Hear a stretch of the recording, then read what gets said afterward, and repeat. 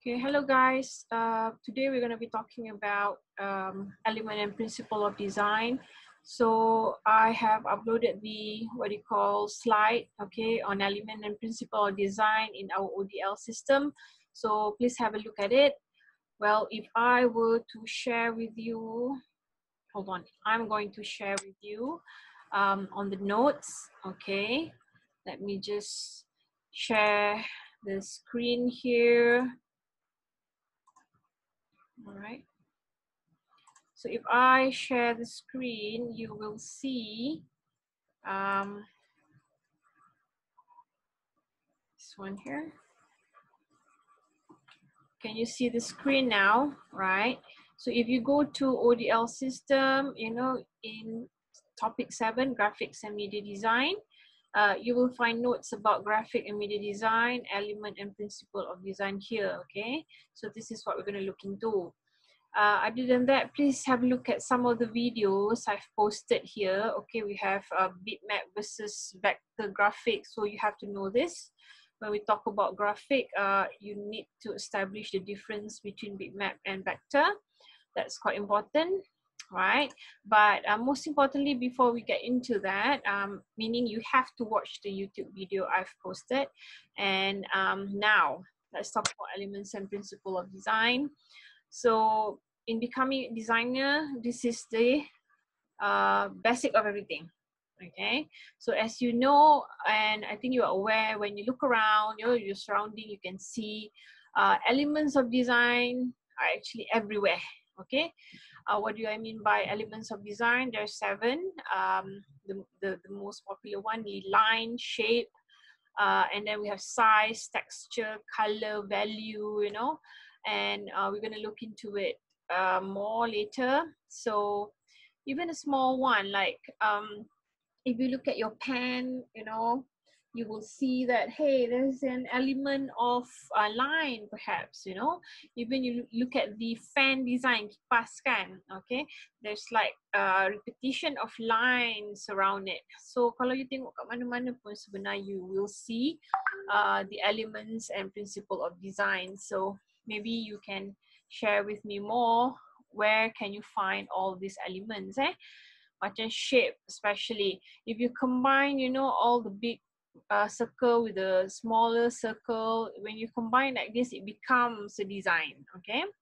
And even for fashion, example, if you want to look slimmer, you know, you use line like apa, horizontal ke vertical.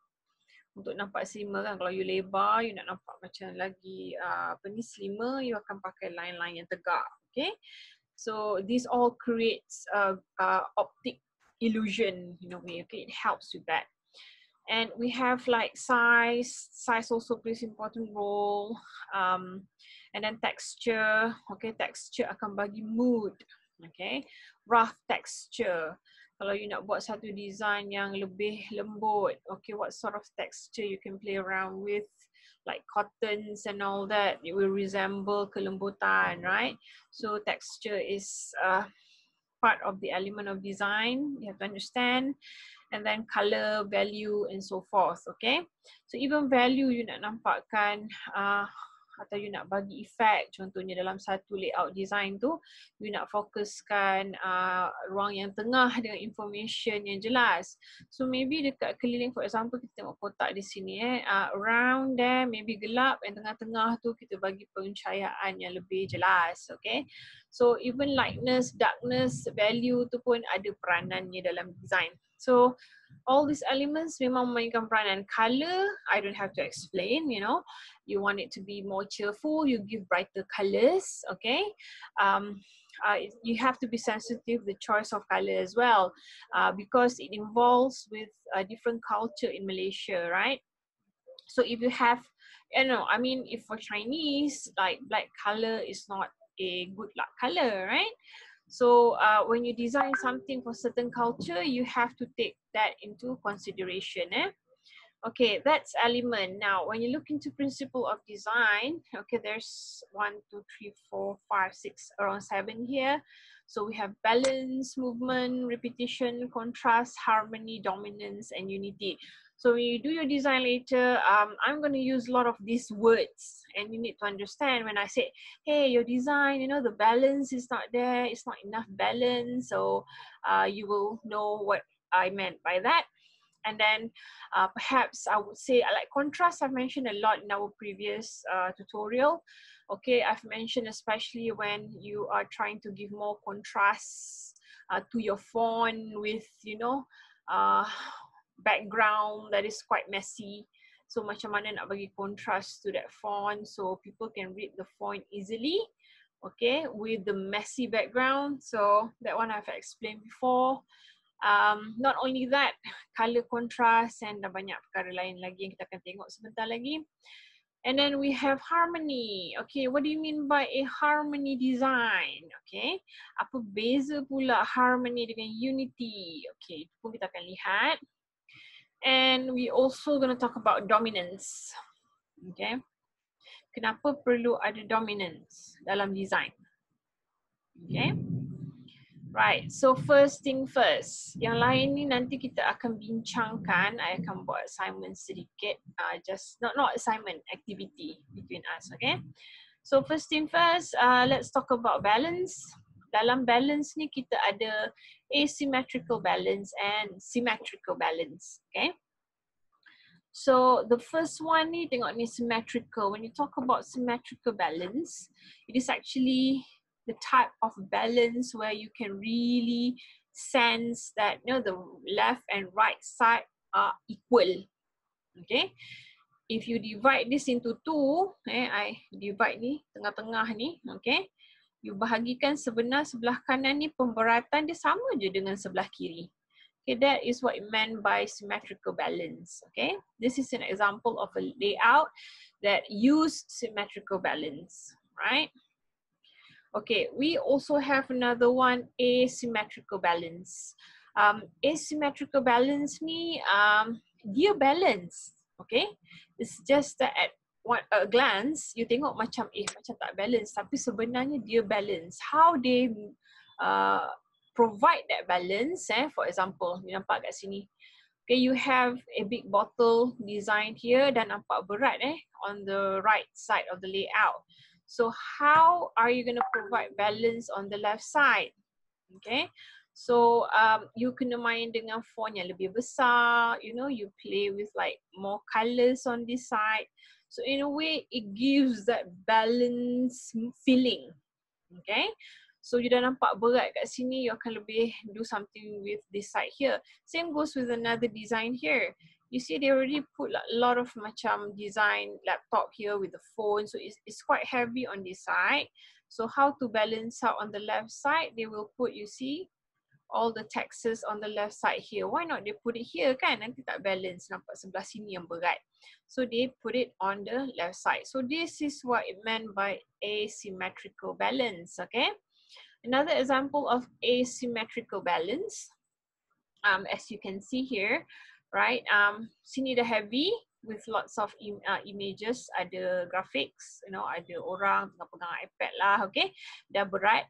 So dekat sini tak banyak info pun. On the left side tak banyak info. But, you know, the black color box here, okay, dia memberi pemberatan, okay? Even the dark color can really give you weight, okay? Boleh bagi pemberatan weight. So the dark color make it looks heavier. Therefore, walaupun tak banyak info, dia balancekan dengan on the right side yang banyak info dan gambar, for example. So ini yang kita namakan asymmetrical balance. You tengok kat sini pun samalah. Okay, ruangan ni mungkin lebih kosong, sekira sini berat. You perlu masukkan pemberatan on the, atau information yang lebih on this area, Okay, right. So when you talk about balance, tadi I dah cakap dengan balance. Okay, sekarang kita nak buat activity. So I nak minta all of you just, you know, video yourself. Okay, you captured yourself video and you upload in ODL ni. So kita nak tengok apa tu movement, repetition, contrast, harmony, dominance and unity. Okay, so ini I akan bagi into groups. I akan create one link of forum and put it inside ODL ni. You can click on the forum and upload your understanding, okay, of what do you mean by all this. Okay, I akan bagi into group. Right. Sedikit tentang design tips. I've talked about layout design last time kan. I've talked about what not to do, what to do last time. So kalau you dah nak start buat design nanti, you need to first understand who is your target audience. Okay, how are you going to deliver the message to your audience? Okay, macam kita nak buat redesign website sekolah ni, you have to put yourself as the parents. Siapa yang agaknya yang akan go to school website? Who are the people? So you have to study and analyze that first. Okay, buat research sikit lah. What do they like? Normally, what would they look for in a school website? Okay, and what influence them to come to the and link to the website. So you have to do a bit research on that first. Okay, and again, as I've mentioned, how to get idea, you memang have to brainstorm with your team. That's why for this first assignment, you need to work in group. You have to refer to as many examples as possible. So ni kerja-kerja designer lah, dia akan rujuk-rujuk designer yang sedia ada, design-design yang sedia ada. Not necessarily you have to look into educational website. You know, you can also refer to commercial website. Maybe ada certain features, you know, principle yang they use. You might want to apply that in the education website. Therefore, you can think a bit outside of the box lah, rather than just producing the same, you know, kebanyakan website pendidikan ni sama je rupa dia kan. So if you want to think outside of the box, do browse into, you know, commercial website as well, okay? So you need to benchmark lah. Nanti bila you brainstorm tu in a group, you have to benchmark, let's say 1 or 2 website that you really want to produce something like it. Okay, you benchmark that website, and from there kita akan start redesign your what do you call the school website yang I share with you in the course outline. Macam mana nak cari idea? Simple again, to Mr. Google. Alright, you can always do Google, and then let's say you want to look for website design for kids. So as you can see there, it's very colorful, you know. Some berserabut, like I've said, bukan semua design perfect. Okay, you have to keep on improvising. If you think you like certain website, maybe you should sit down with your friends and then try to criticize the website first. Apa agaknya ruang-ruang yang perlu diperbaiki. Okay, you can do that. Right, in your case, kita sekolah menengah kan, so you carilah contoh-contoh website sekolah menengah. Tapi then again, as I said, tak semestinya kena rujuk website sekolah sahaja, okay, untuk mendapatkan idea yang sedikit berbeza. Okay, ini contoh website for university, nampak tak perbezaannya tu kan? Okay, satu macam very cheerful, colourful, you know, another one is quite serious when it comes to like, because kerana target audience dia berbeza sedikit berbeza lah.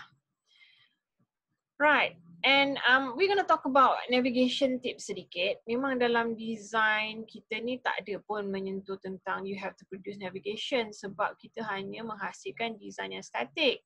Okay, tetapi nanti di semester-semester akan datang, if you were to develop a website, okay, so you need to take navigation into consideration. Okay, ada macam-macam jenis navigation sebenarnya. Okay, the first one is menu tree navigation. You know, dia macam tree. You bawa satu mouse pergi ke menu dia, you lalu dekat situ, dia akan keluar lagi banyak what do you call, cabang. Okay, so that's menu tree navigation. Ada juga tab stop, dia tak macam tree tadi. Tree tu dia akan bercabang-cabang. Okay, tab stop ni macam pergi kat menu, dia akan keluar bawah macam ni. You see? So that's tab stop. You can see tab stop in even Microsoft Words. You know, you go to home or layout, nanti dia keluar bawah tu more features. So that's called tab stop. We have index navigation. Index navigation ni a bit messy. Macam catalog lah, banyak guna. Index navigation with all the wordings. Okay. Pull down menu navigation is like this. You know, you just pull down. Okay, menu to just pull down like that. Okay, just like that. I'm still okay with pull down, but I really hate the 3 menu navigation just now. Kadang-kadang you bawa your mouse and then pergi ke tepi kan, you bawa your mouse nak klik je dia hilang. You know, it happens. I really hate that one. Okay, we also have iconic navigation. So ni banyak menggunakan image lah. Image ni sebagai button yang mana boleh navigate you to another page. Banyak yang pakai iconic ni. Tapi the thing with iconic, you need to use those yang people used to. Kalau you nak guna icon yang audience tak biasa, you need to support it with texts lah. Okay, macam contoh Land Rover ni punya website kan, kalau you letak gambar kunci lah, kereta kat situ, people wouldn't know what is this menu about, you know. So you have to put like texts to support that icon and we call button. Another one is page turning navigation. So this one was used a lot masa back like 5 years back. Macam tu Puma pakai, banyak website pakai. Cuma this type of page turning navigation gunakan banyak what do you call file berat. Okay, dia banyak animation. So if you don't have a good computer, so dia akan jadi macam quite heavy, lambat nak loading Jadi now yang kita banyak tengok macam e-book ni ada gunakan lah. So where you can click and then the page will turn to another page, you know. Another one is actually metaphor navigation. Ni macam Google Map, macam apa lagi tu? Yang you boleh navigate macam street view kan. Macam let's say this is a website of a school, you know, you can have the school environment. So parents can just bring their mouse and then lalu gerakkan mouse tu akan tunjuk persekitaran sekolah, bilik guru, terutama contohnya So this is more like metaphor where you know user can feel the environment, the real environment, although they are not there lah. Okay. You can also combine the navigation. Tak boleh lah, tak semestinya you nak satu saja. You can also be creative and combine two navigation into one. Okay, when we talk about tips, font, typeface, ini ada banyak kali cakap last class. There's a difference between sans serif and serif. Okay, sans without serif. Dia punya ni tak ada extension from the main body of the text, okay, as compared to serif here. And I've mentioned a lot of times sans serif is more suitable for an on-screen design as compared to serif. Lebih sesuai untuk printing Okay, when you work with text ni, you have to make sure be concise, not too many, dah banyak kali kata. Readable, okay, and you need to be consistent. Last time kan I cakap jangan guna lebih dari 3 fonts, right? Even color on the fonts itself also important, okay? So consistency is very important. And I've also mentioned before, text ni ada macam-macam character. So it depends on your design. If you want like futuristic design, you can always Google and find, you know, futuristic type of design. If you want to work with like old English font, okay, you can also search that in Google. They provide a lot of different types of old English font. Tapi janganlah guna ni untuk teks yang panjang Wah, pening nak baca ni. Then we have cowboy, for example. See? So tak payah fikir-fikir dah. You know, all this font designer dia dah buatkan dah for you. Okay. Macam I kata, kita kena make our design as user friendly as possible. So janganlah gunakan image atau icon button kalau benda tu memang tak bergerak atau tak memberikan navigation ke page yang lain. Kadang-kadang orang ingat macam klik ingat boleh pergi ke page yang lain, sebenarnya tak boleh. So avoid confusion, okay, among your viewer. Combine if possible. Kalau you rasa visual tu sesuatu yang baru yang orang tak faham, so you kena what you call that, beri penerangan dulu. I give you an example macam, you know, design toilet. kalau zaman dulu kan it's quite messy dengan rambut lah. Kalau orang lelaki tu dengan topi lah, dengan pipe, hisap pipe lah, it's quite complicated. At that time, maybe people don't understand, what is this? It's a toilet for male, female. So you have to like put explanation to it. But now as time goes, people dah faham dah what you mean by that. Okay? And even when I go to, certain toilet, they use this kind of symbol. That one there. Nampak tak? Okay. Ada orang macam tak faham. Apa benda simbol ni? Simbol apa ni? Kan yang bulat lepas tu pointed tu yang macam simbol signs female male tu kan, pening orang tengok. So if you tend to use that kind of symbol or icon in your web page, you need to support it with texts atau penerangan. Okay, ni some example. Tengok macam design iPod last time, clean saja, very clean, use of different colors, but with the consistency on the what they call human silhouette, hitam. So apa color pun yang dibuat pada layout yang lain, silhouette hitam tu still sama, still menggambarkan itu adalah iklan iPod. Okay. So macam I kata, bila you pilih sesuatu image, memilih image ni sangat critical. Okay, you kena be very sensitive. Kat Malaysia ni ada macam-macam culture. So you must be sensitive with that, not to choose the wrong ones. Okay, macam we had experience where we wish happy Taipusam. Okay, kita pakai image yang cahaya tu, that is not right. Okay, maybe, Sumitara, Anita all can correct me. Like that's not the image for Taipusam festival, okay? So again, macam designer ni pilih gambar kena betul-betul.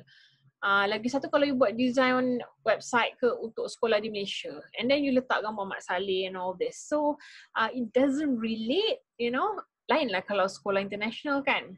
Okay, so that one also you have to consider, yeah. Okay. Tips on layout design, yang ni ada ceritakan hari tu macam mana nak create balance dalam layout. You boleh guna A, X, C, B, D, Y, E, O. Okay. Ni Z. Okay. Focal point, kalau you nak bagi macam fokus atau nak bagi orang, ingat tak cerita business card yang I bagi tahu tu? So you nak bagi direction kepada viewer mana yang patut tengok dulu, you boleh guna rule of third ni. Kenapa rule of third ni? 1, 2, 3. 1, 2, 3. So you bagi satu section ni yang lebih dominant berdasarkan bahagian yang lain. Okay. Ni pun I dah terangkan semua. So bila bercakap tentang consistency, kalau I comment design you nanti, design you ni tak consistent. So what do you mean by that? Kalau you paparkan satu corporate design, dia punya letterhead, daripada dia punya surat ke, dia punya business card ke, dia punya stationeries ke, tak kira lah dengan bahan-bahan dia lain ke, consistency tu mesti ada. Sama ada dari segi penggunaan warna. I cerita dengan you at Asia last time, right? Merah putih je. So it will stick in people's head, tengok je macam tu, I know this company. So you must have that consistency. Okay. Same goes, okay, this is another example of consistency. Okay, we